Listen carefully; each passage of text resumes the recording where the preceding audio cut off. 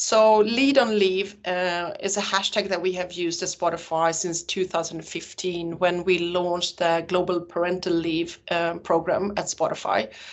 And it comes of, obviously, we're a Swedish company, and parental leave for both mom and dad is something that we experienced, and we know how to also work with, I would say, maybe on the job succession planning when people then leave for, in Sweden, it's 480 days. And people usually go, what? And our biggest office is in US, and US and Papua New Guinea is the only two countries that has not like laws or legislations of parental leave, and where the person that gives birth have 3 weeks, right? And if you're a good employer, you give 3 months. So we started to work on a program where we wanted to offer all our employees, no matter if it's a dad and dad or a mom and mom, or if you gave birth or not, surrogacy or adoption. We just wanted to make sure that you could spend 6 months when it really matters with your new family member, and then have 1 month to ease back. So we did that 2015, and again, obviously, it attracts a lot of people that's never heard about that. It retains a lot of people in that age if you're going to have 1 or 2 or 3 children. What we didn't understand was that we would get lovely, lovely pictures of parents that work for us with cute kids in a onesie where it says, "I'm in the band," with the text. Most often, this was life-changing. And Daniel and I get these emails or letters, and I don't know about him, but I tear up every time. I think it's one of those nicest things. And when we launched it, we actually launched it with the White House, with Valerie Jarrett in the Obama administration. And the thing was that I didn't think we foresaw what that would mean to a lot of people, but the questions in media everywhere except for in Sweden was, why would you do this? Isn't it expensive?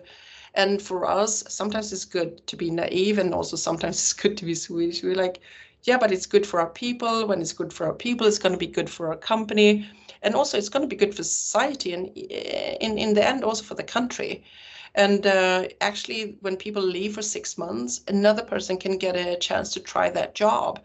And he, she, they are not failing if it wasn't right for them. Or he, she, they will not take that job for the other person that went out, even if he, she, they doing a better job. But then we know. So it's a win-win-win, and we wanted to do that.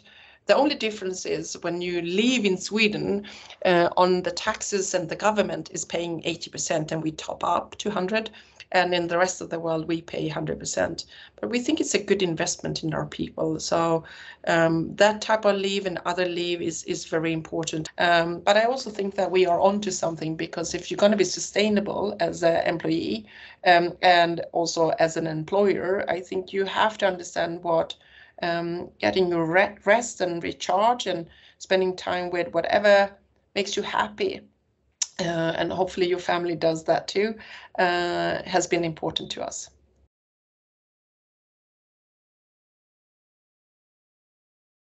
We now lived with work from anywhere a bit more than 2 years, and it came from Daniel's kind of vision 5 years ago, which is actually 3 years before COVID, right? Where he said, I think we should become distributed first.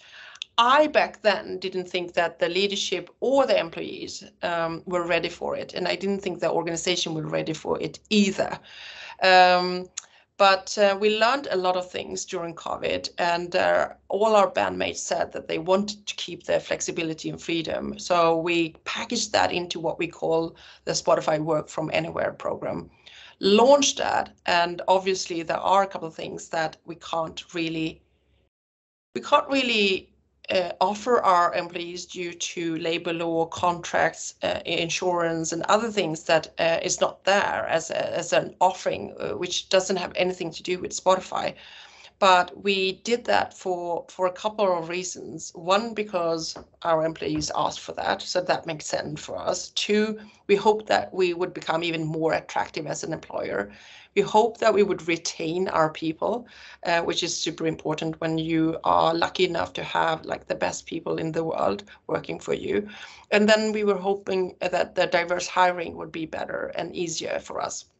And two years in, obviously the data points are very early, but all that seems to be working really well for us.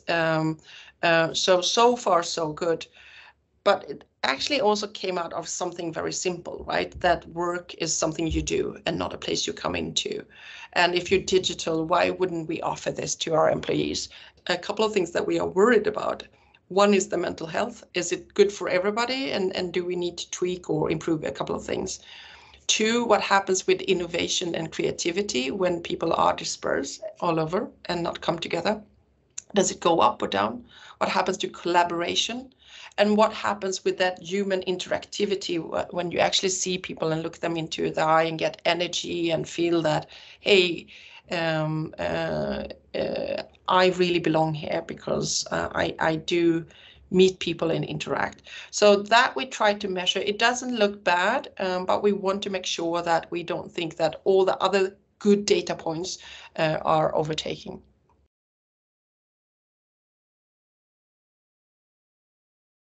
It's called Bold, Strategic HR in a New Era, and it describes chapter by chapter everything that is going into a company and being in a company and when an employee leaves. It actually was written as a course literature because I found out that they're studying and using the same books as when I went to university.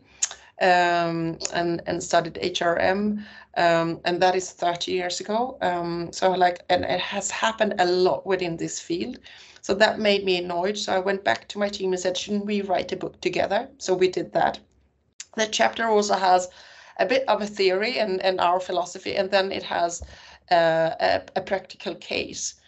So you could read the chapters standalone if there's something that you find challenging or you want to get inspired. So it's written by practitioners for other practitioners. To our big surprise, it's mostly bought by leaders or managers and CEOs. It's also bought, and it's also now become course literature in some of the universities that actually has HRM on their curriculum, which makes me super, super happy. And this is also why I, last week and the week before, was on a little mini tour to universities talking about the content of the book. But it was fun to write it together with the team. It was also one of those when you do kind of a mental book of the way that we do work, and a couple of things that we wrote in English, and then a year later when we rewrote it in Swedish, we were like, we don't work that way anymore. So we had to rewrite the chapter 2, which is also a good thing. So you don't believe in the myth of yourself or your team or your company. That is actually, it's evolving all the time. So that's Bold.